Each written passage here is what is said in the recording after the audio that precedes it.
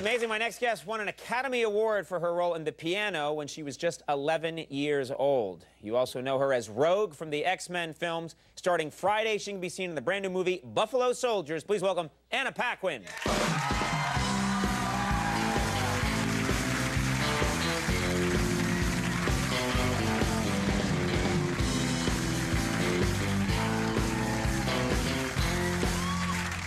So nice to have you here. Thank you for having me. And this is exciting. Congratulations are in order, because what is it now? It's like 1:15 in the morning, so you just play along. We don't tape this earlier. you just turned 21. Yes, this is indeed. exciting. And you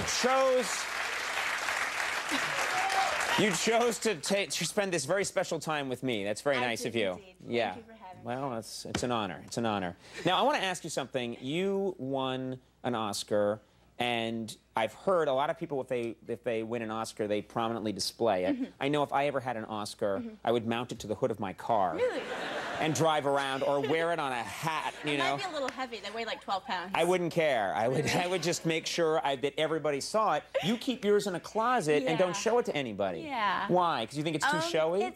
I think it's a little ostentatious to have this huge gold statue that you won like 10 years ago, still prominently like up in your living room. It's not a bowling trophy. It's an Oscar. Yeah, but I think it might make people a little like weirded out if they came into my apartment and were like, "Oh, there's your Oscar. Do we have to talk about that?" You know what I mean? Like, it's not really what my life's about. So it would be what mine was about. I'd build my life around it. I would lower it on a rope halfway through dinner.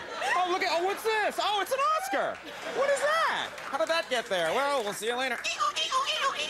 No, I think it's just not what it's all about. Sure, yeah. Now, let me ask you, you play, of course, Rogue in X-Men. Yes. These movies are very popular. People love X-Men and Cheech and Chong. Those are the most popular.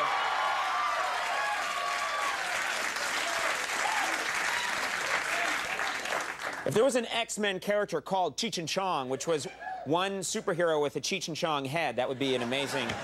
Okay, I'll move on. Your power is a strange power. Yeah. It's a hard kind of power to define, because some people can, claw, and some people can fire a beam. I absorb people's like life abilities and like life force when I touch their skin. I suck the life out of them. Yes, yes. I've had guests do that before on this show. Yeah. Stone Phillips just, and you're like.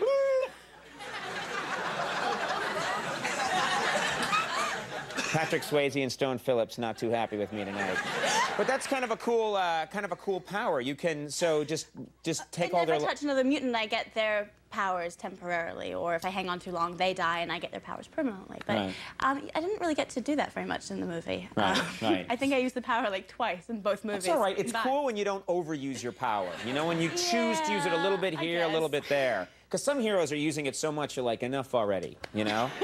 I didn't get to fight anyone. I was upset. You wanted to fight? Absolutely. Oh, that's so cool. You really wanted to get in there and learn like martial arts or like do something really tough. That would be funny. Well, maybe in the next one. They're going to keep cranking these out. I hope so. Yeah. I mean... You know what I think would be fun about being in one of the X-Men movies is the merchandising is all over the place, and they put the characters' faces on all kinds of different stuff. Like, have you had the experience of seeing your face?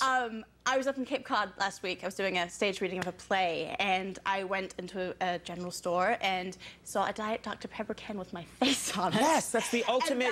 That's in the morning. Right. It was before coffee, and it was possibly the most surreal thing I've ever seen. So it's your face staring. No, actually, it's like most of my body.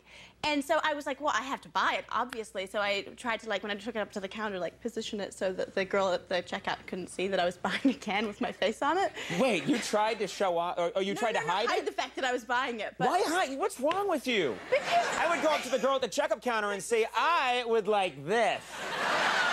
That's what I would do. Yeah. Yeah. Well, I'm sorry, that's what I would do. It's not really my style, I guess. That's not your style. That's much cooler. Trust me. What you're doing is much cooler. But then she recognized me anyway, so that was... Oh, that's cool. Yeah. So I was, kind of the whole positioning thing was a little pointless. But Right, right. Well, at least you're on a diet. Was it... Diet Dr. Pepper. That's the ultimate. I didn't even know. That's the ultimate in my doing society. that. I'd lower that on a rope if I had it during dinner. Whoops! Oh, that's me. Yeah. Buffalo Soldiers. Yes. This movie was shot in Germany. Did you have a good time in Germany? Germany? Well, actually, I didn't see that much of it because we were shooting mostly nights during my time, and it was winter, and so it was always dark, and we were shooting like 6 days a week, so I pretty much saw nothing of Germany, so I probably... Kind of a tough town to grab a bite to eat, though, I've found. If you're vegetarian, yes. Yes. There's pretty much, I don't think, such a concept as vegetarianism in Germany. No, their soft drinks are made of sausage over there. Fizzy bratwurst. Like, literally, the only place I could find food to eat was like this falafel place where both me and Joaquin Phoenix, because he's also vegetarian, ate, I think, pretty much 3 times a day. Right. So they got kind of sick of us, and I think we got a little sick of falafel. Hard to just eat the vegetarian stuff. But it was all for a good cause. Absolutely. People like this movie. We have a clip from this movie. Yes. What do we need to know about this? Basically, my character is going out with Joaquin Phoenix's character because it'll make my father incredibly angry because they your dad, kind of butting heads. My dad's dad, the like top guy on the military base, and him and Joaquin like butt heads, and so we're both kind of going out with each other to get back at my dad. Rebel against your dad. All right, let's take a look at this clip from Buffalo Soldiers. So what's going on with you and my dad? What do you mean? There's something going on. Well, I'm the natural enemy of guys like your dad. I got caught stealing a car, and the judge gave me a choice. Either 6 months in prison or 3 years in the Army. So I made the mistake of choosing the Army. I get it. My dad usually has a problem with guys like you. So you're out with me to piss him off? No, That's it. Look, I'll take you home now. I didn't mean to get you in the middle of this. You're seriously out with me just to piss off my dad? Yeah. Buffalo Soldiers opens Friday in select cities, expanding further in the weeks ahead. Happy birthday. Thank you so much for being here. Anna Paquin, everybody. We'll be right back. Louis C.K. Stick around. That was really...